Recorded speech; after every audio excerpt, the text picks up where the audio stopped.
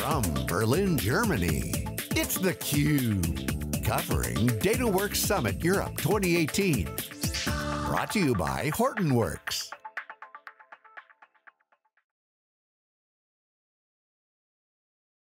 Well, hello, welcome to theCUBE. I'm James Kobielus. I'm the lead analyst for the Wikibon team within SiliconANGLE Media. I'm your host today here at Dataworks Summit in 2018 in Berlin, Germany.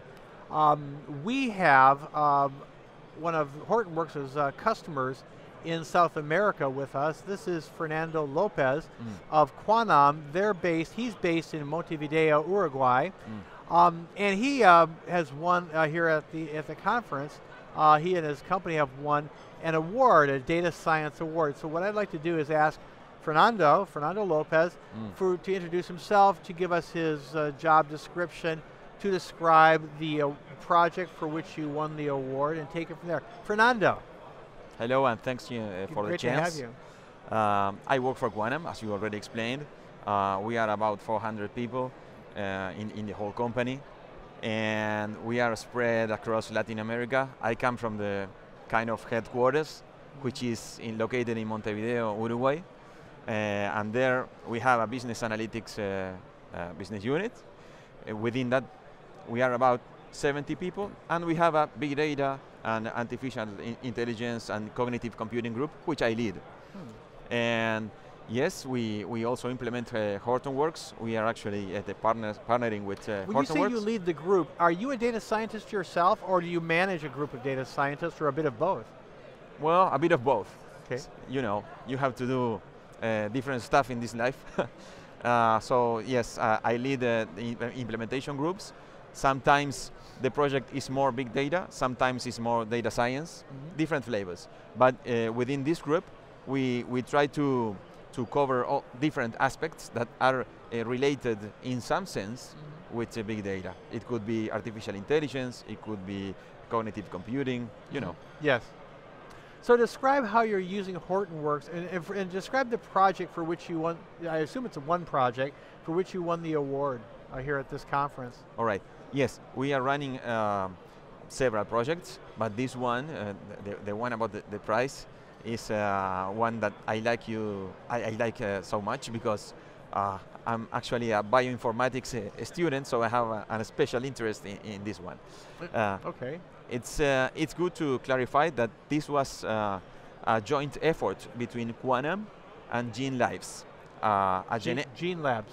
Gene Lives. Gene Lives. Yes, it's a genetics and bioinformatics company that they specialize. Is that a Montevideo-based company? Yes, in a line, they are a startup that was born from the Institut Pasteur, but in Montevideo, and they have a lot of people who are specialists in bioinformatics, genetics, with a long career in the subject. And we come from the other side, from big data. I was kind of in the middle because of my interests with bioinformatics. So something like 1 year and a half ago, we met, both companies. Actually, there is a research and innovation center, ICT4V. You can visit ict4v.org, which is a non-profit organization after an agreement between Uruguay and France, both governments. Okay. That makes possible different private or public organizations to collaborate. We have brainstorming sessions and so on. And from one of that brainstorming sessions, this project was born.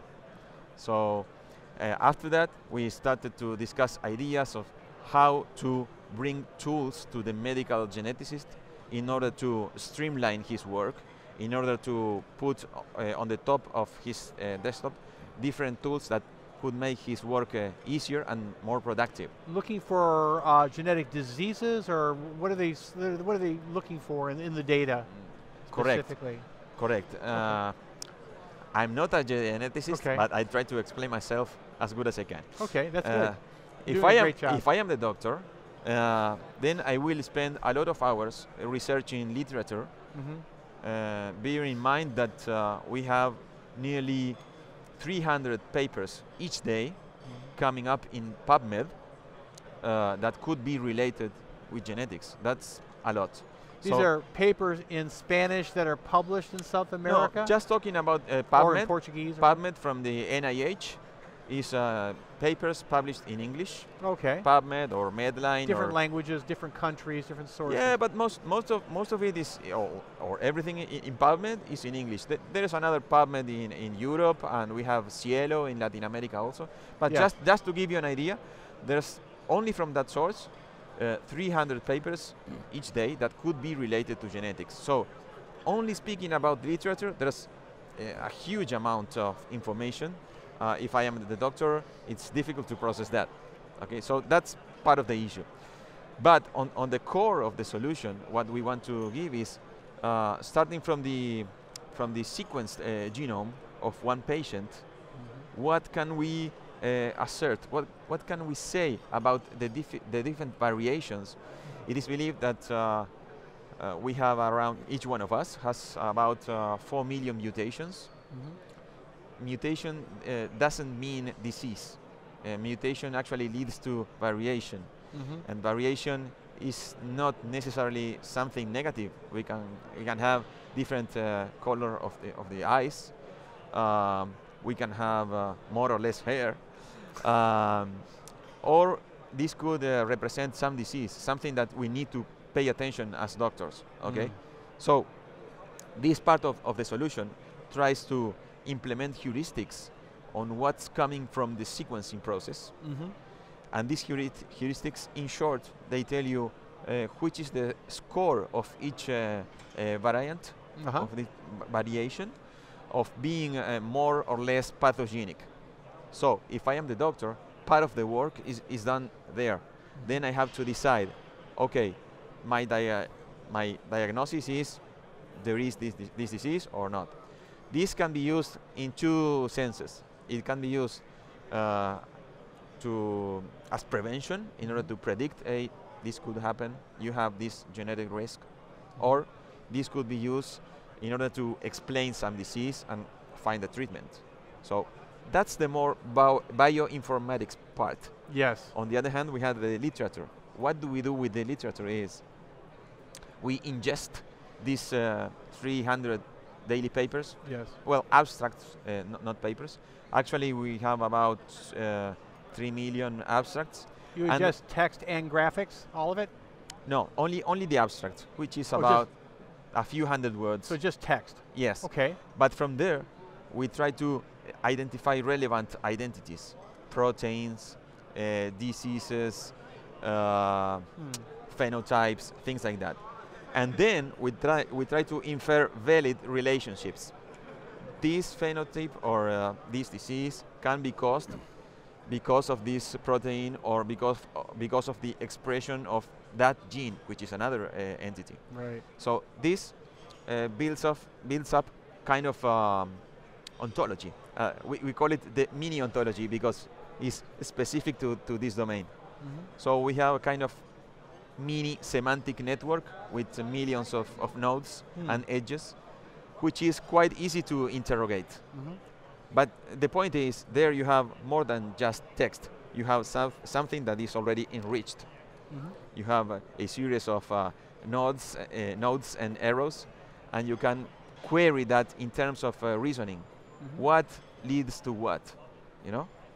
So the analytical tools you're using, they come from, well, Hortonworks doesn't make those tools. Are they coming from another partner in South America or another partner of Hortonworks, like an IBM, or where does that come from? That's a nice question.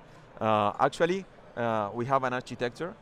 The core of the architecture is Hortonworks because we have scalability topics. Yeah, we have HDP. Yes, HDFS, Hive on Test, Spark. We have a number of items that need to be easily ultra escalated because when we talk about genome, it's easy to think about 1 terabyte per patient of work. So that's one thing regarding storage and compute. On the other hand, we use a graph database. We use Neo4j for that. Okay, Neo4j for graphs. You have Neo4j, you have Hortonworks. Yes, and we also use, in order to process natural to do the natural language processing, we use NIME, which is based here in Berlin, actually.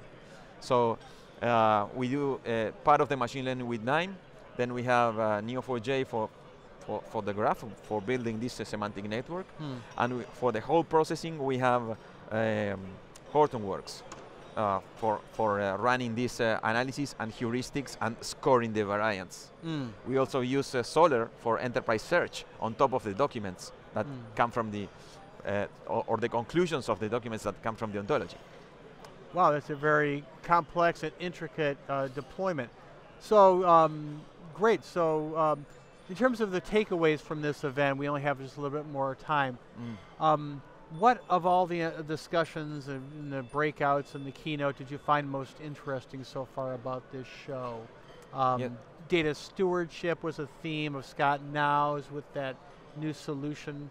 You know, in terms of what you're describing as an operational application, have you built out something that can be deployed, is being deployed by your customers on an ongoing basis? It wasn't a one-time project, right? This is an ongoing application they can use internally. Is there a need in Uruguay or among your customers to provide privacy protections on this data? Will you be using these solutions like the Data Steward Studio to enable a degree of privacy protection on data equivalent to what, say, GDPR requires in Europe? Is that something? Yes, actually we are running other projects in Uruguay. We are helping with other companies, we are helping the National Telecommunications Company. Right. So there are security and privacy topics over there, and we are also starting these days a new project, again with ICT4B and other friend companies. We are in charge of the big data part for an education program, which is based on the one laptop per child initiative from the times of Nicolas Negroponte. Well, that initiative has already 10 years. Oh yeah, from MIT, yes. Yes, from MIT, right. That initiative has already 10 years old in Uruguay, and now it has evolved also to retired people. So it's a kind of going towards the digital society. Excellent. I have to wrap it up. Fernando, that's great. You have a lot of follow-on work. This is great. So clearly a lot of very advanced research is being done all over the world. I had the previous guest from South Africa, you from Uruguay, so really south of the equator. There's far more activity in big data than we here in the Northern Hemisphere, Europe and North America, realize. So I'm very impressed, and I look forward to hearing more from Quanam and through your partner or through your provider, Hortonworks. Well, thank you very much. Thank you, and thanks for the chance. It's been great to have you here on theCUBE. I'm James Kobielus. We're here at Dataworks Summit in Berlin, and we'll be talking to another guest fairly soon.